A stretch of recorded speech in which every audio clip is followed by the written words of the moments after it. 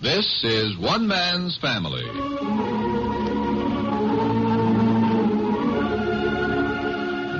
One Man's Family is dedicated to the mothers and fathers of the younger generation and to their bewildering offspring. Today transcribed, we present Chapter 12, Book 72, entitled A Touch of Christmas Spirit. Early on this December day, a pelting rain washed the air and swept the streets and waterfront of San Francisco. And now, in the afternoon, from the hills of Seacliff through bright winter sunshine, you can see the green of distant countryside, and sharply outlined above the water, the graceful span of the Golden Gate Bridge. There is the faint fragrance of wood smoke in the air, for this is the season for hearth fires and pungent eucalyptus wood. The holiday season in California is like the Christmas season everywhere. Houses snug against the chill of wintry weather, and an air of expectancy about the land. In the cozy library in the family home in Seacliff, Mother Barbara is having a heart-to-heart talk with Clifford. Christmas means so much to your father, Clifford. When he comes back from his walk, why don't you sit down and talk with him for a little while and make up? Mom, make up? What do you mean? We're getting along fine. You're formal, Clifford. Huh? Clifford, you're formal with each other. Now you know you are. He hasn't forgotten that fuss you had about Paul, and you haven't either. Why don't you just pretend it didn't happen? He's beginning to feel the Christmas spirit, I think. He's humming Christmas songs under his breath. Well, I don't know what more I can do, Mom. Well, you can talk Christmas with him. He loves to just sit and talk about Christmas. Listen. Henry! Yes, Fanny. Have you looked out at this wintry day? It's a beautiful, sparkling afternoon. There's a nice fire here in the library, too. Come on in.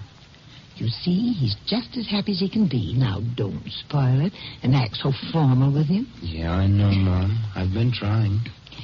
Just forget you had a fuss. Just erase it. Well, hi, Dad. Yes, Clifford. Fanny, I tell you, there's no season like it. When I came along the street just now, the fragrance of wood smoke and the crisp wintry air, why, real Christmas weather. Doesn't that fire smell good? It's nice and warm here. There's nothing like the smell of a good crackling eucalyptus fire. Did you have a nice walk, Dad? Yes. I saw Margaret and Penelope and Sharon, and every one of them had that special, bright, expectant look you see on children's faces at this time of the year. They're counting the days now, you know. They were roller skating to a little chant. 9 more days, Saturday, Sunday, 9 more days. Why don't you and Clifford both sit down here, and I'll bring a plate of Christmas cookies and some tea. Oh, not tea, Fanny. I'll tell you what I'd like. Milk, Crisp Christmas cookies and a glass of milk. Eh, Clifford? Well, I'm not very hungry, thanks. Well, we just had lunch, Dad. But I've been walking. You bring it in, Fanny. He won't be able to resist Christmas cookies when he sees them. They're the star-shaped ones, Clifford, sprinkled with those little candies. We'll gedunk them, eh? That's what's good. Christmas cookies gedunked in rich cold milk. You both sit down, and I'll be right back.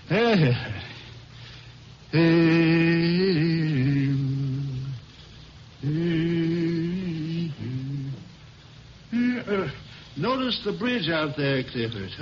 Why, it's so clear this afternoon you can almost see the nuts and bolts in it. Yeah, Dad, it sure stands out, doesn't it? Yes. It was the rain this morning. Washed everything. It's really beautiful, yeah. Yes, indeed.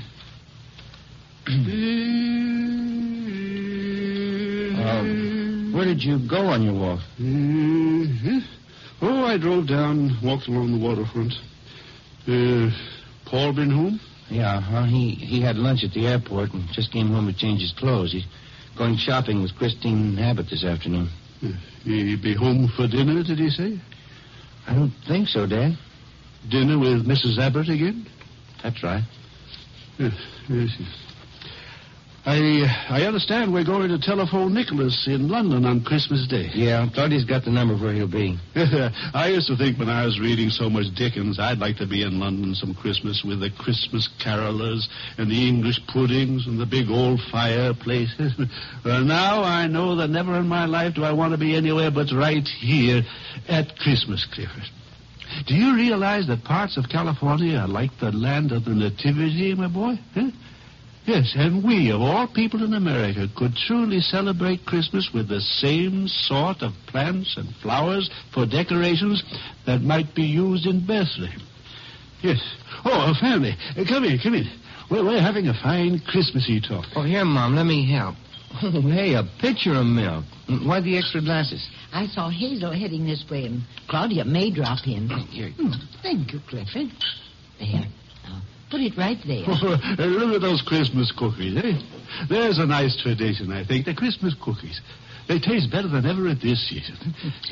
Hazel stopped to talk to Nicolette, I think. But she'll be along. There, Henry. Thank you, Lady. Clifford, go on. Fanny, pour another glass. He'll join me. I remember when Paul used to be around home more. Now, Henry. Yes. I was merely going to say that he used to like that as much as I do. Hello, what's happening? Oh, hi, Hazel. Come and see. Hello, Hazel. Oh, Mother. Mm-hmm. Why, Father, shame on you. I won't let the children do that. Cliff? Hi. You won't let the children dunk cookies? Oh, I'll have to have a talk with your children on Christmas morning, Hazel.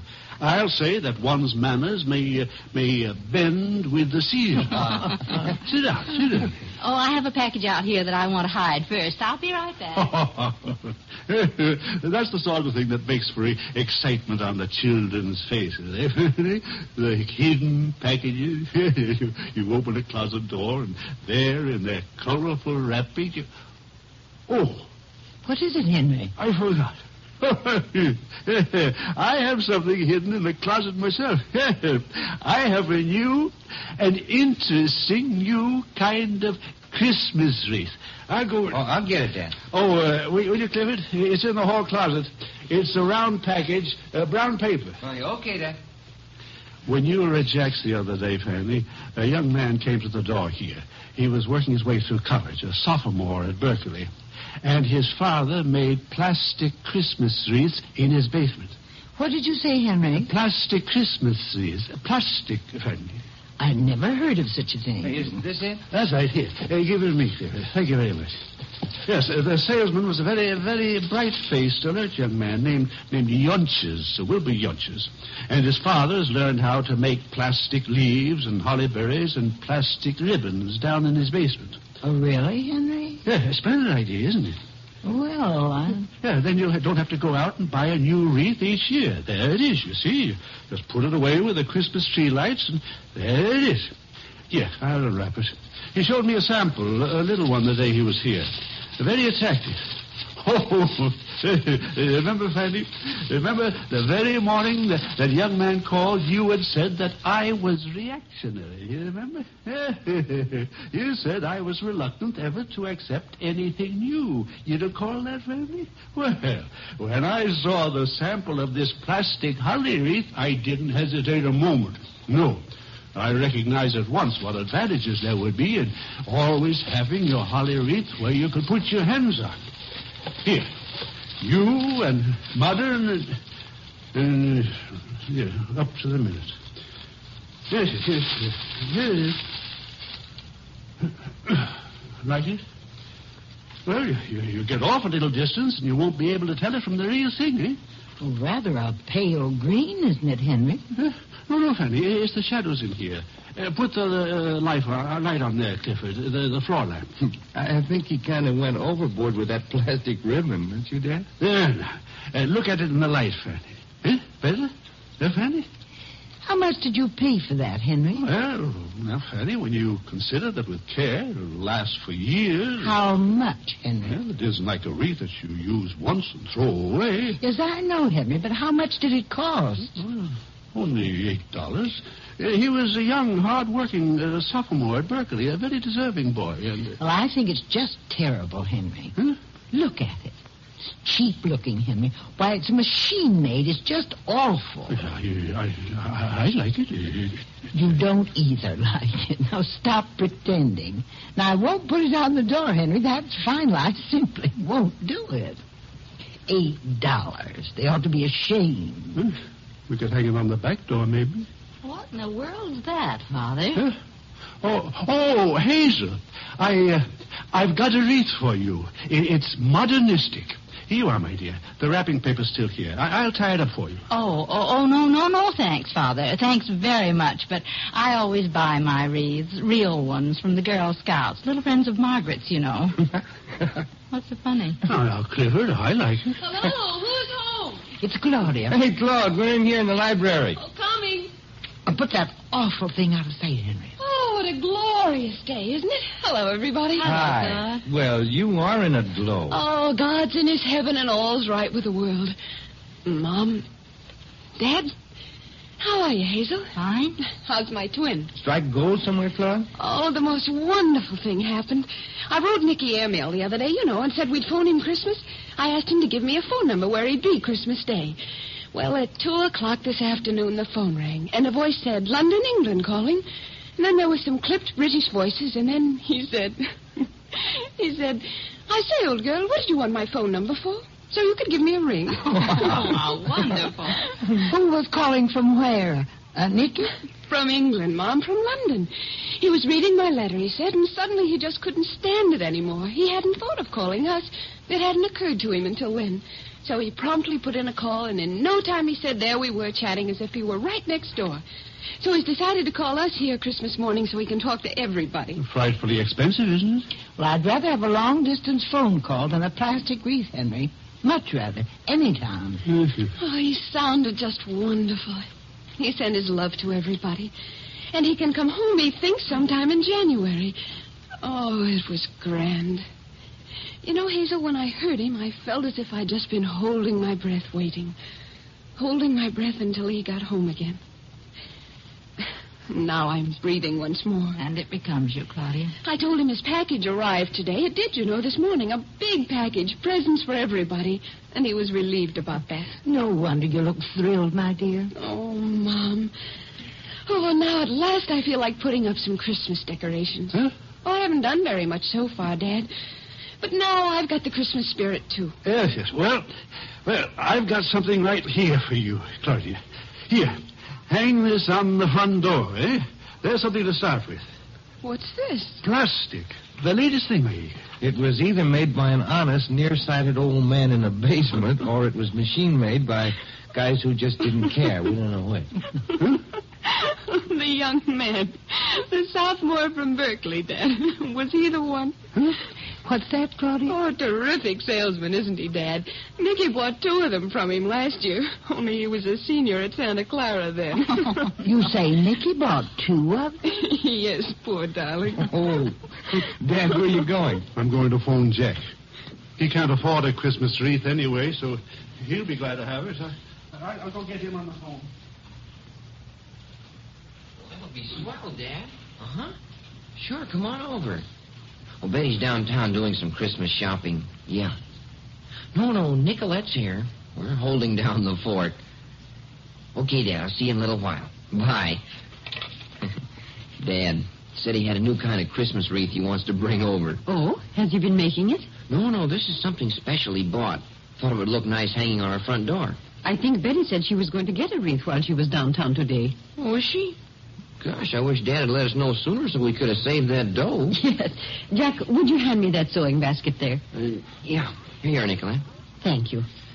Oh, I've got all these clothes folded up. What can I do now? Nothing. Everything is just about done, except this little bit of mending.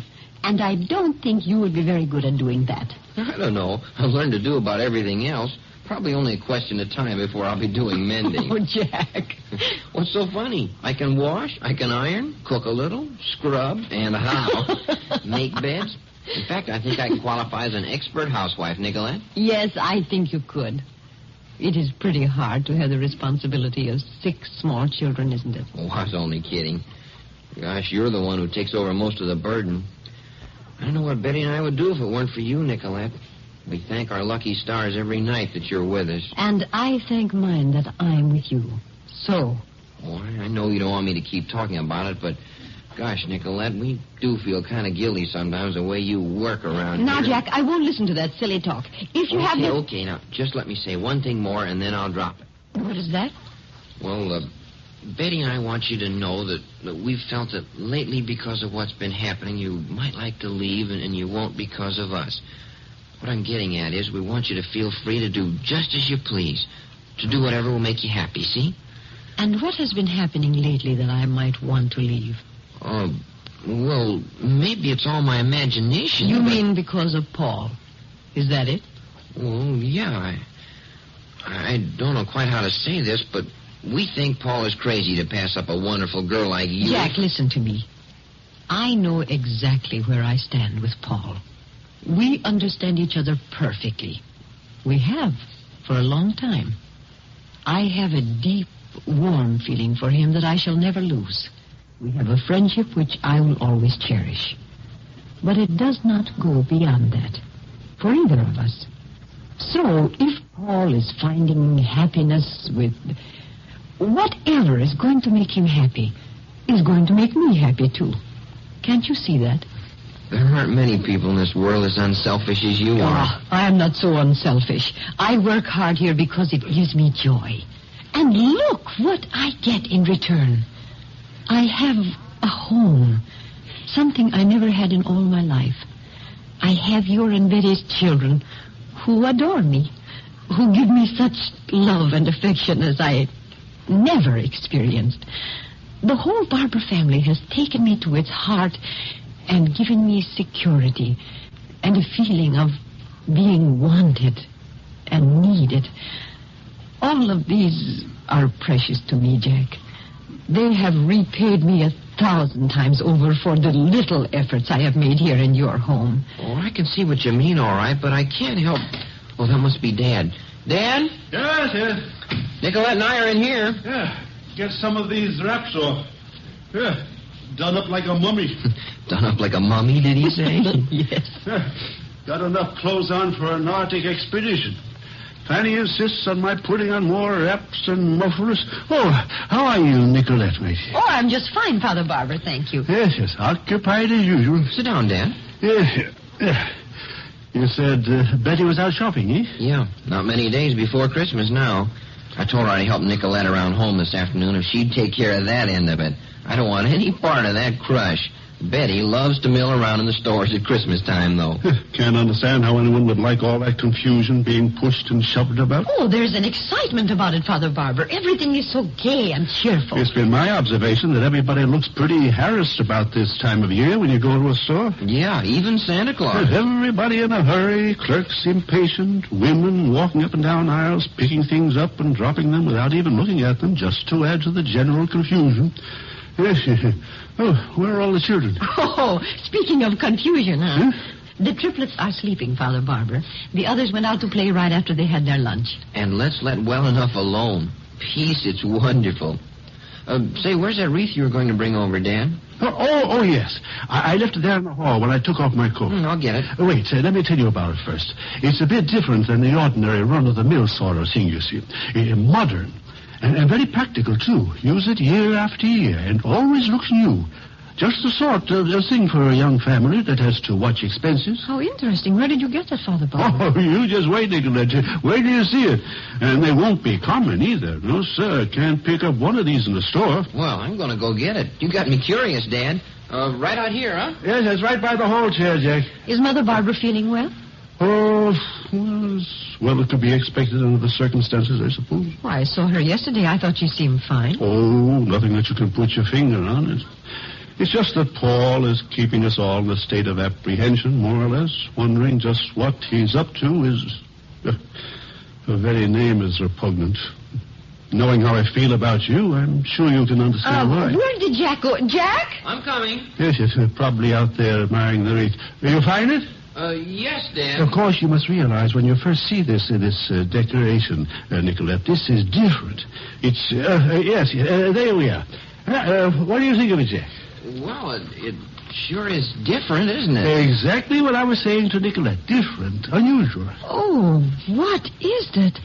I mean, what is it made of, Father Barber? Plastic. Hand-done, of course. Nice blending of modern science and handicraft. Well, Dad, Very reasonable, too, when you stop and think it'll last a lifetime. Oh, sure. But I just happened to think... I think I heard one of the triplets cry out, "Excuse me, I'll run up and see if they're all right." Huh?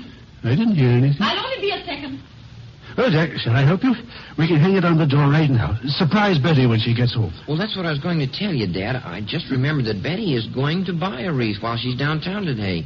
We won't be able to use two, so why don't you give this to somebody else? Yes. Well, I sure appreciate it, though. Did you buy it especially for us? If you did, we'll put it up and find another place for the one Betty gets. No, as a matter of fact, I bought it thinking your mother would like it. And didn't she?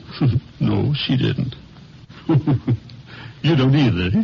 Well, it's a little corny, if you don't mind my saying so. Something told me I'd been stuck after I bought it, but as your mother always says, I die hard. Yeah. Well, what do we do with it? Plastic burns nicely, doesn't it? Might make a nice blaze for our Christmas fire, eh?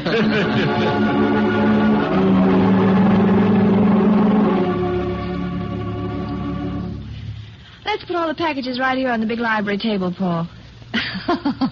You poor man. You can hardly see over that loaf. Well, you can take a couple of these off the top, Chris. Wait till I put mine down. I'll help you. Oh, there. Now, I'll give you a hand, Santa Claus. Good. Now I have a little better vision. All right, there'll be fine, Paul. Oh, is that breakable? Oh, no. No harm done. Those are Sharon Ann's doll dresses. How can you tell? There are dozens of packages here. I've got them marked. How would we be able to tell when we start wrapping if we didn't? I hadn't thought of it, I guess. I always used to have them gift wrapped at the store, and my worries were over. Oh, but don't you think it'll be a lot more fun to wrap them ourselves? We can make them much prettier than the store can. Well, I'm sure you can, Chris, but I warn you that I'm not going to be much help. When I try to wrap a package, I really butcher it. The paper gets all wrinkled, the stickers won't stick, the ribbon breaks, the pig won't jump over the stile, and I shan't get home tonight. I think all this Christmas shopping has made you addled. Wasn't it fun? Oh, it was wonderful. I don't know what I would have done without you, Chris. Shopping done for the whole family, and you helped me pick out the perfect gift for each one. I do hope they like everything. You know, it might be wise not to tell them I helped you, though. It might dampen their enthusiasm. Oh, Paul, forget I said that. Can you? It was stupid. I wish there was some way I could convey to all of them the thought and interest that you put into each one of these gifts. Honestly, it's amazing how you seem to know just what was the right thing for everybody. I feel as though I know them, Paul. Well, I think I'll change into a comfortable dress, and then we'll start to wrap. I feel all gussied up in this outfit. You sure you're not tired? We can do this another time if you like. Oh, I'm not a bit tired, and I love to fix Christmas packages. Maybe it's because I want to show you how clever I am at it. Fine. Well, I'll lick stickers. You sound pretty good here. Oh, Rex, we didn't hear you come in. Hi, Rex. Hi, yourself. What are you going to do, open a branch store? I never saw so many packages. Just help me do my Christmas shopping today. Oh, Rex, we got some adorable things for the children. What children? Paul's nieces and nephews. And there are quite a few of them, you know. Starting with Jack, you got 6 right there. I'm sure they just love to know that you had anything to do with selecting the things. I'd better not tell them, Paul. Now, Rex, you just stop right now. Paul and I are all filled with a wonderful Christmassy feeling, and we're not going to have you dampen it. We've had a glorious day, and we're going to spend the rest of the afternoon doing packages, and we're going to have fun doing it. So, you just run along if you're not in the holiday spirit. What a sister, eh, Paul? Don't you love it the way she tells me off? Ever done it to you? Not yet. I think she's been tempted, though. I'm going to change. You can talk about me while I'm gone. I won't be long, Paul. All right. Christmas. You really like it, Paul? Sure. I'm crazy about Christmas, aren't you? It depresses me. The whole holiday season depresses me. I feel as though I want to be off on a mountaintop all alone until it's over. Why do you feel that way, do you suppose? Oh, I guess it's because we had such miserable Christmases when we were kids. No money for presents. Never asked any of the houses around here to see the trees and all the grand decorations. Chris would get some kid's cast-off doll here in the neighborhood. Your mother sent over one of Cliff's suits he didn't wear anymore for me one Christmas, I remember. You know, that sort of thing. Gave me a feeling that the whole thing was a farce. That it was unfair for all the kids around Seacliff to have so much when, well, we didn't have anything. Made me bitter, and I've never been able to get over it, that's all. Doesn't seem to have made Chris bitter.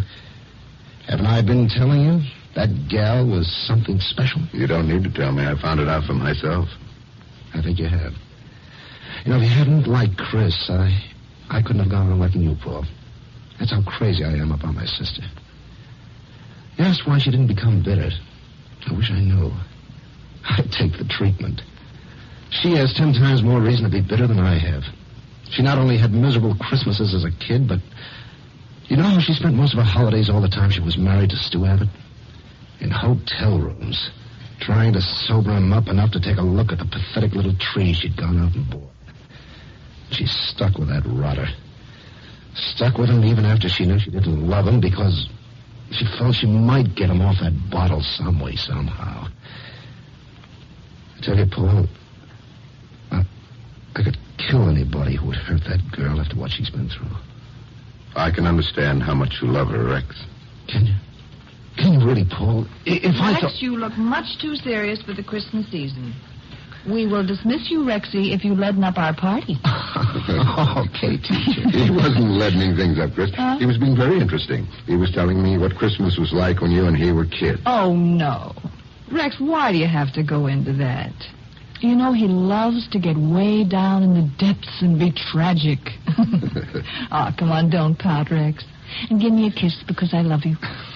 Neurotic as you are. Okay, give me some paper. I'll even wrap presents. No, I don't trust you with that. That's only for an artist's hands. You can be a flunky with me. When my mouth gets dry, you can lick Christmas seals.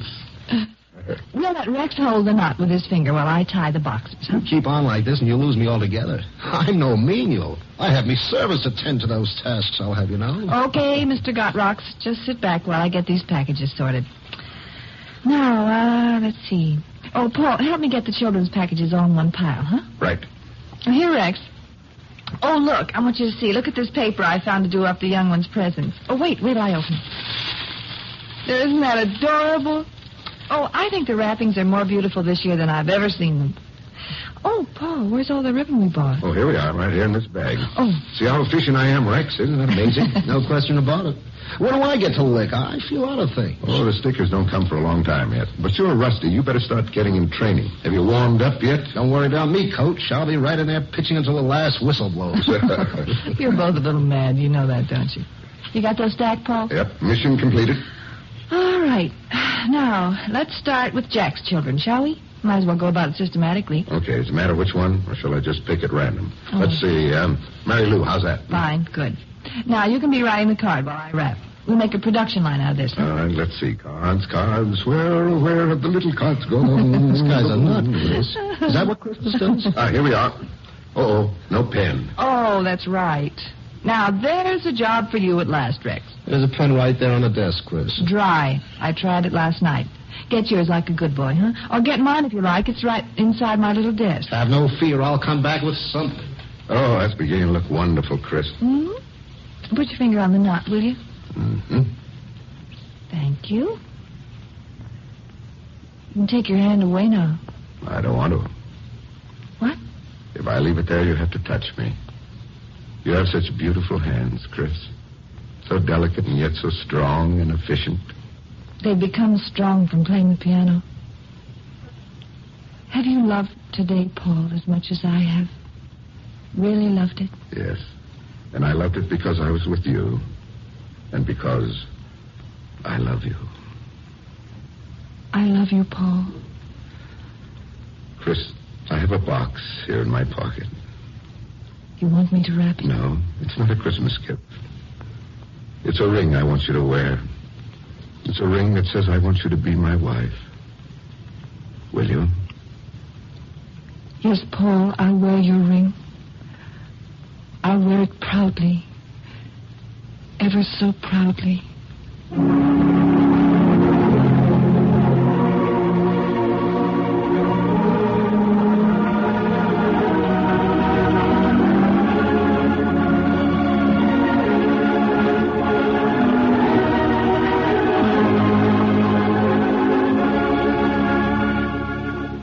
just heard Chapter 12, Book 72 of One Man's Family.